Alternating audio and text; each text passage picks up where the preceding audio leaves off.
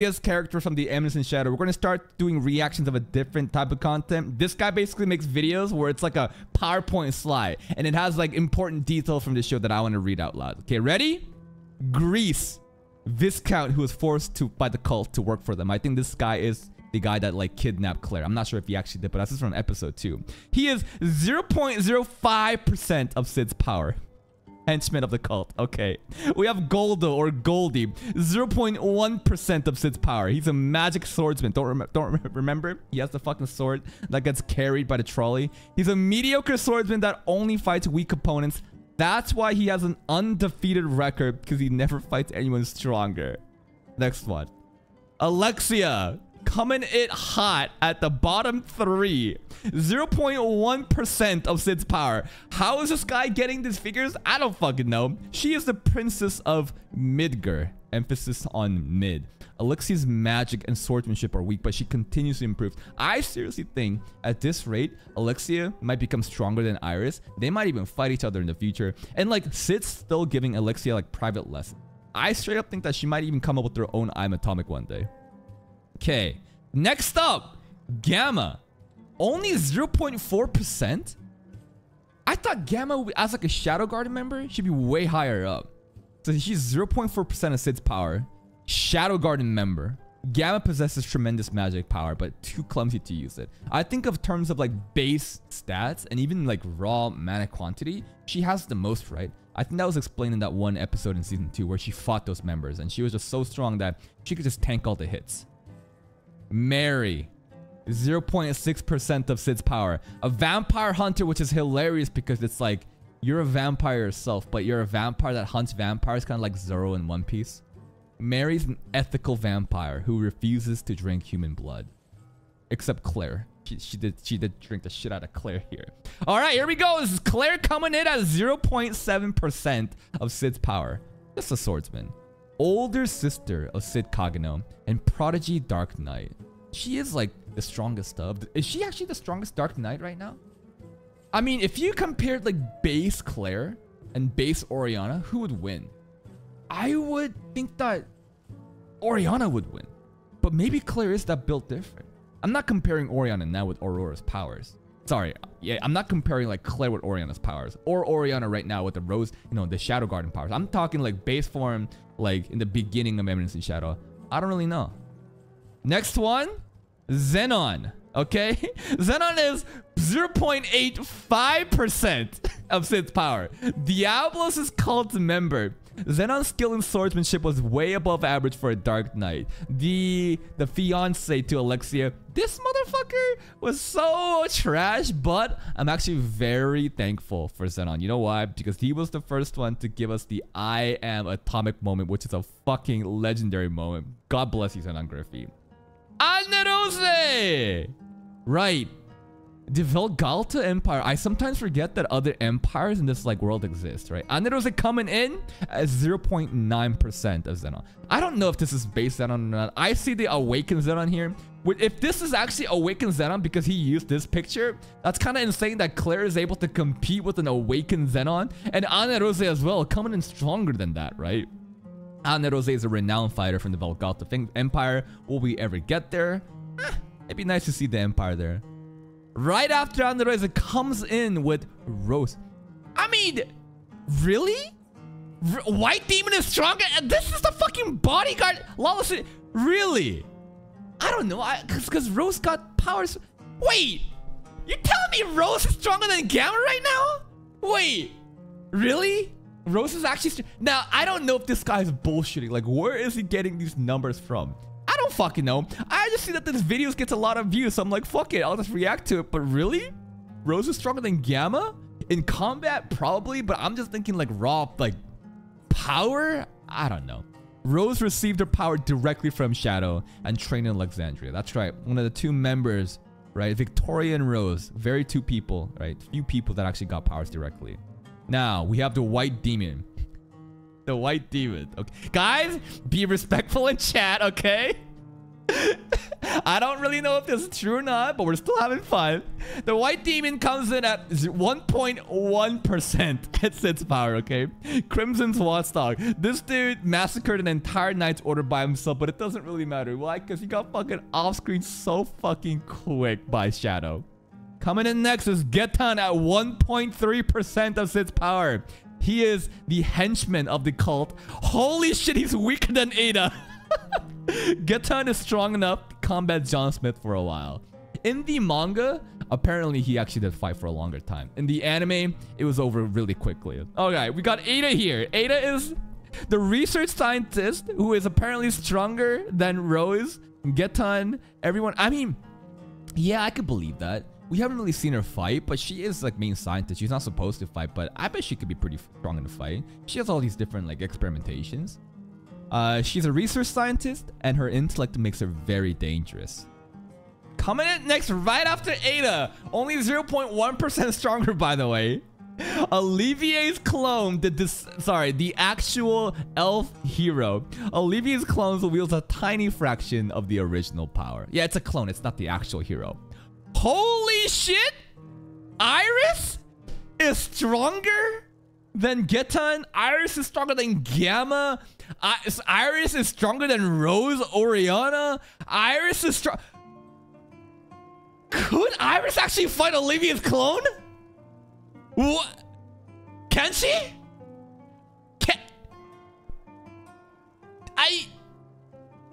I don't know. 2% of its power. Princess of Midgar. Iris was regarded as the most powerful knight in Midgar.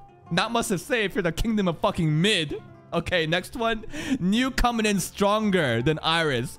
New is now officially stronger than Ada and Gamma. New is only 2.2% of Sid's power, okay? Shadow Garden member, right? That's right. She's one of the named members. 8 to 25. Shadow Garden's master interrogator and Gamma's bodyguard. Next up, Lutheran. I think this is Sherry Barnett's foster dad, right? So this is the guy that straight up kills Sherry Barnett's mom in front of Sherry Barnett and then gaslights Sherry. It's like, hey, it's okay, I'll be your new dad now. Former Knights Around and member and Bushin Festival champion. Now, Bushin Festival champion title is not that important in my opinion, because I feel like it just gets handed out to fucking everybody. Like, okay, Iris is one, Claire is one. Does this mean anything? Not really if you compare it to Shadow, but Lutheran coming in at 2.5% of Sid's power. Right after Lutheran, we're coming in with Victoria, the recent hottest, newest member of Shadow Garden. 3% of Sid's power, 559. She's a powerful elf. Oh, she's an elf? She's an elf whose abilities are up to standards of the 7 shadows. I did not know she's an elf. Next up, Yukime. 3.5% of Sid's power. So I guess Getan that we compared back then. I mean, we saw how easily Yukime overpowered, you know, Getan. That when he didn't take the pills, right? So I guess that makes sense. Yukime. Why the fuck is Juggernaut ahead of Yukime here? What the fuck, dude? Only a few men. I think she's trying. Only few men could stand a chance against her charm. So she's here to just seduce and suck. Okay. Next, we got the Juggernaut. Oh, sorry. Yukime is also known as the Lawless City's monarch. Now we have the 3 pillars of the Lawless City here. Juggernaut, right? He managed to withstand Delta's onslaught for a few days. 3.6% of... Wait, few days? Few days? I thought Delta went up and he's like, Black Jugga Jugga, I'm gonna take your head off. And she just took it and she started just awooing into the sky. But apparently they fought. Yeah, the video is getting hella long. I never needed to have an extra video. We're only halfway in. I told you with the amount I fucking talk, bro. Crimson, 3.7% of Sid's power. The bro that got... Why the fuck is Nelson coming in after Crimson with his bald ass head shining? Nelson is a member of the Rounds. Like, he's an actual member of the Knights of the Rounds table, right? I guess we do have to respect him. Okay, Crimson was a powerful vampire with an influence in the Lawless City, right? Keyword was, because he got fucking I'm Atomic silently while he was doing his fucking monologue. Next up, we got the Baldy Nelson, the 11th seed Knight of the Rounds of the Cult of Diablos. 5% of Sid's power. And you know what? He is bald. He is old. He might be a little chubby in the spandex suit. But still, I thought he was a hilarious character. This show goes hard with the bald jokes. And like, he's an actual member of the round, right?